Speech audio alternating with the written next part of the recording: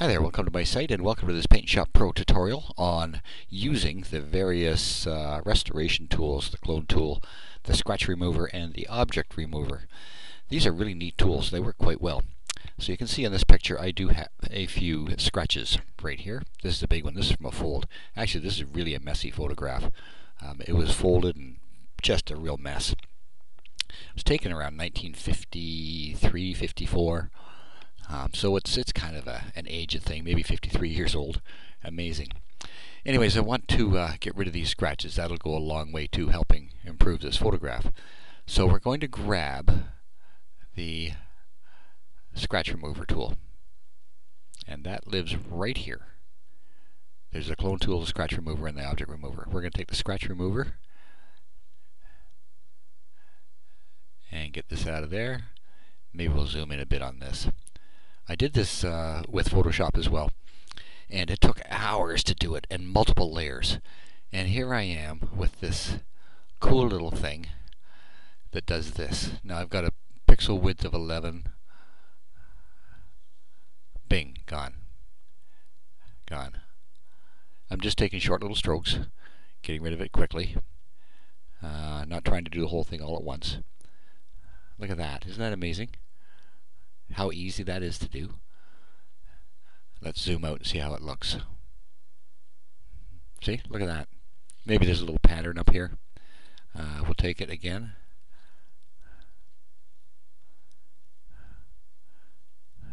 There, they blended in nicely. Okay, so that's that one. And here's one right here. So we'll just take it right there, there, there, and there. And you could use this almost as your clone tool as you want. It works that well. Let's take this little black thing out of there.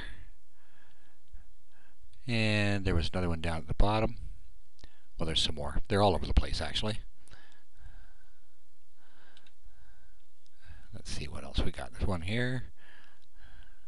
Now, the place that was really bothersome was, you can see, right here and right here.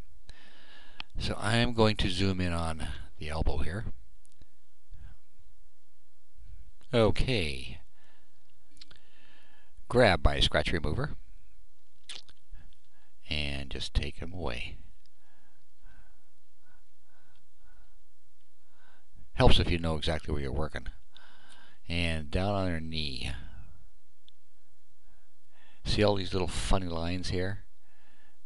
They're all scratches. So I'm going to make it smaller and just take that white out. I was amazed at how fast this thing worked and how effectively it worked. This would be like, well, it was hours of cloning and layers everywhere. I think I got like 7 or 8 or 10 layers on this on the same thing on Photoshop. And I'm not saying anything bad about Photoshop, of course, because I do a lot of work there and a lot of tutorials, but this one is pretty cool. Now let's zoom out and see how it looks. Yeah, there's still some stuff I can work on there, but it certainly is a lot better, isn't it? So that's how you use a scratch remover. I'm just going to go back here and just do a few more here. So, there you go. That's how you use a scratch remover. You can almost use it as a clone tool. Up. Whoops, there's something in that elbow right there. There we go, and there we go. Now you can almost use it as a clone tool. See up here, there's some white spots. Maybe make it a bit bigger. There.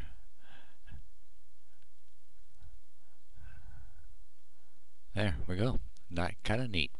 Now the other one is the object remover. Now the way you use this thing, up in your top of your toolbar, you've got a lasso and you've got a rectangle. What you do is you make a loose tracing around the object you want to remove, and it gives you a little selection. Then you go up and you grab the little red rectangle, and this is what you get. And you can spin it around and do all kinds of goofy things with it. Then you can do this. I'm just going to make it a bit smaller. Well, a lot smaller, as a matter of fact.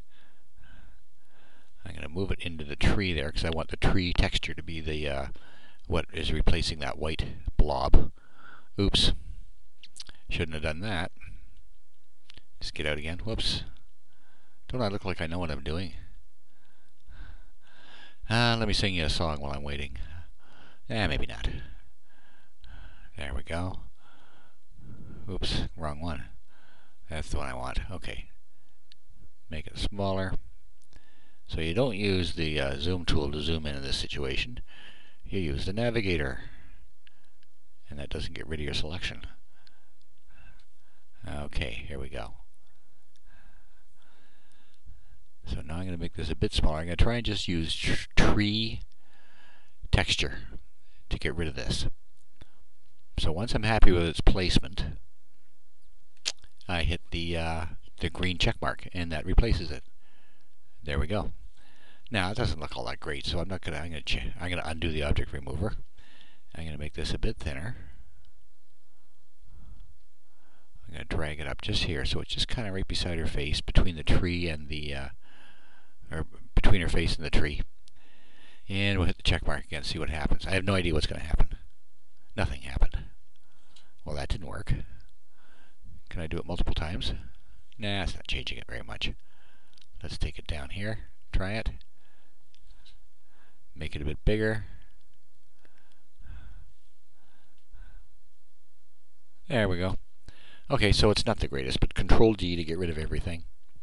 Okay, so there's our replacement. Now what I would do is use the clone tool to fix this up. Now the way you use the clone tool is you right click. First you put your pen on the tablet or your mouse if you must, and you drag it around and you can change the size of this. And I've also, because I'm using a Wacom Intuos 3 tablet here, I've got the brush variant set to opacity, so the harder I press the darker it'll get. I think I might actually change that. And here is the brush variants. I'm going to change it from opacity to size because I want it to get smaller or bigger depending on how hard I press. So you right click on your source and you just start cloning it in. I've also got it checked for not aligned, so now I've got it checked for aligned. And that's just kind of getting rid of that pattern that was created. I'm going to give us a new source up here. Try and make it kind of consistent. This isn't going to be the masterful job, you know, just because I'm doing it quickly for a video. But when you zoom out, it'll look okay. And I'm trying to prevent patterns, so I keep changing the positioning of the source. I actually think this is a coat hanging here. There we go. And I have no idea why that's there. My computer's a titch slow, so let's zoom this out of here. Okay, let's see how it looks now. Wing to do, here it goes. Now that's a bit less distracting than it was before. Now it looks like it's a tree. I think she's holding a little lizardy thing here in her hands. So those three tools, the scratches, the object, and the clone, it'll take care of so many problems when you've got a picture you want to restore. And really, when you think about it, these old pictures that your parents have, or you've got stuffed away in shoe boxes or in albums that are, maybe the pictures are kind of beat up, they're worth your time, and they're worth learning how to use these tools correctly. So have fun. Grab yourself some old photographs and go to town with them. Get rid of these nasty little scratches and marks and dings, because it's your family history, right?